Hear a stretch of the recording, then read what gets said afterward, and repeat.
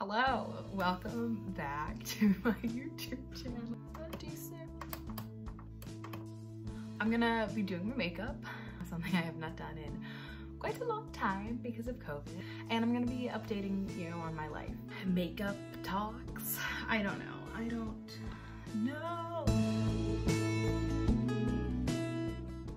I'm gonna apply a primer.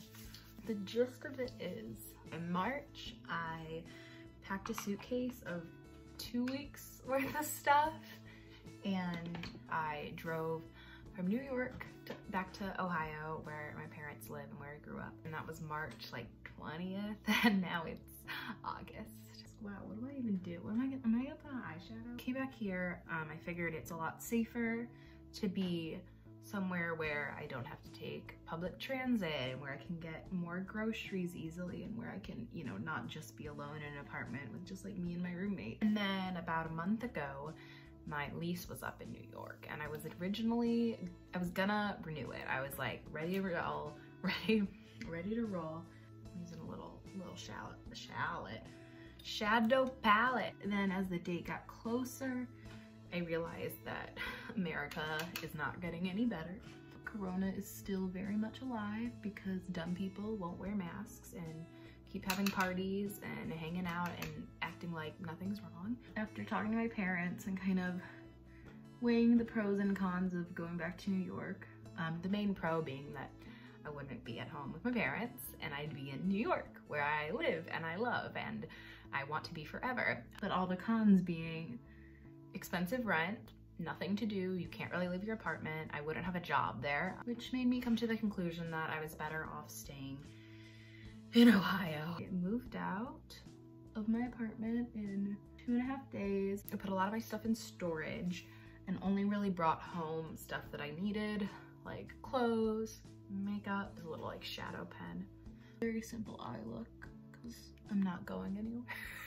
Yeah, so I brought home clothes, makeup, some of my art supplies, some books, that kind of thing. Now I'm just in Ohio indefinitely. I'm currently babysitting, which is good because, you know, it's money and it's not too hard. I'm also working on this really cool virtual performance called Vanderstock. I'm probably saying it wrong, I always say it wrong. Vanderstock.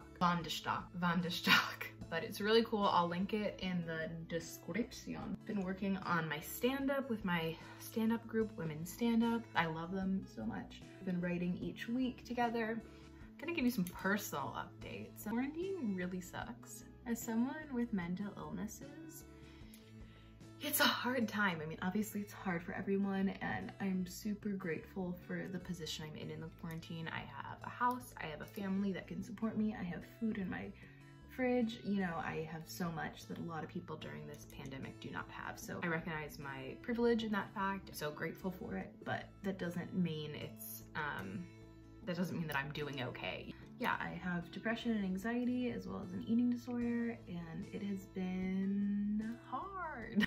It's kind of the worst time for somebody with a mental illness because all of your coping mechanisms, all of the things that you find joy in are pretty much gone. I cope by doing things with my friends, by trying to do normal things in a normal routine. I cope by it's gonna sound bad, by pretending like it doesn't exist. It's good for me because it gives me a sense of normalcy and like a reason to get up in the morning and get out of bed. These are thick eyebrows. Yeah, I need to get them waxed, but I ain't doing that because that's not necessary. That's non-essential. There's some concealer. And get this face going. I have so many pimples from masks.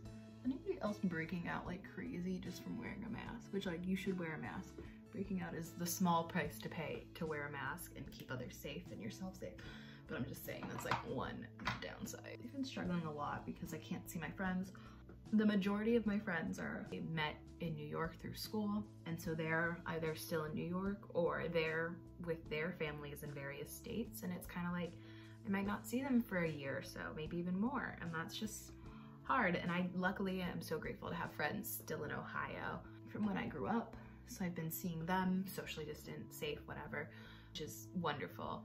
But it's really hard, and also just being stuck at home. Like, I didn't always have this babysitting job. I was not working for up until like mid-July. So I've been very bored, I've been very depressed, I've watched way too many Netflix shows, doing cross-stitching, which I love, and embroidery, and lots of painting, which are also some of my coping mechanisms or art. So that has been nice because I've really gotten time to do some crafting, which I haven't done. I started an Etsy shop. I haven't sold anything, but I'll link that below if you want to buy things. And food-wise and exercise-wise, it's hard. I'm lucky I have like a little home gym. We have a treadmill, a bunch of weights. I'm very excited about this, we just got a barbell and a bench. But yeah, so I've been trying to work out like 5-ish days a week because it's so good for my mental health as well as physical health. But I always feel so much better when I work out. Just those endorphins are like, they're real. Endorphins are real. I miss New York food. I miss the variety, I miss the quality. I don't miss the prices, but I miss everything else. But it's hard when you're sitting at home all day, even if you're working from home and you're not moving as much. Like in New York, I would walk at least 10,000 steps a day, sometimes 20,000 steps, depending on, you know, what I'm doing. In addition to working out, and would eat, obviously, I'd have my meals, but I feel like I wouldn't snack as much. And not that snacking is bad. Snacking is totally fine, and we're in a pandemic. Eat whatever the fuck you want, I'm all for that. It is hard because I want to still be a healthy human, not in terms, I don't care about being skinny, I don't care about any of that, but I want to be healthy inside so that, you know, I have a long, fulfilling life. I do feel myself retreating into some bad eating habits in terms of just eating mindlessly and because I'm sitting down and I'm moving like 2,000 steps a day, it isn't as good for you. So I'm trying to work on that, but it's hard when you had an eating disorder and your whole view on food is already skewed and messed up, and there's foods that you can't eat, and there's foods that are special foods, and there's good foods and bad, and it's already so bad. So I'm trying to not only work on that and still working on rewiring my mind as to how I think about food and what's good and bad, and eliminating that vocabulary completely because all food is good, while also trying to recognize that like, hey, you can eat what you want, but just also remember that like you have to take care of your body. But that's, again, very hard to do when you're trying to combat disordered eating thoughts. But I'm planning on doing some cooking stuff, some actual makeup tutorials that aren't just me talking at the camera.